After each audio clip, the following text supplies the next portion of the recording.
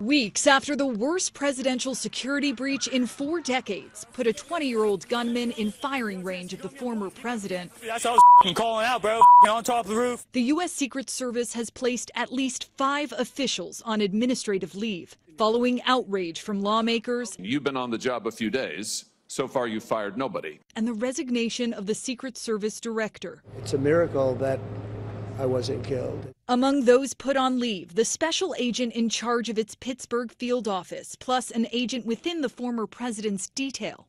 Is this too little too late? This seems like a long time coming. You know, the public has been very anxious and very hungry for information. Trump now has a wall of bulletproof glass surrounding him at outdoor rallies, seen this week for the first time this campaign season in North Carolina.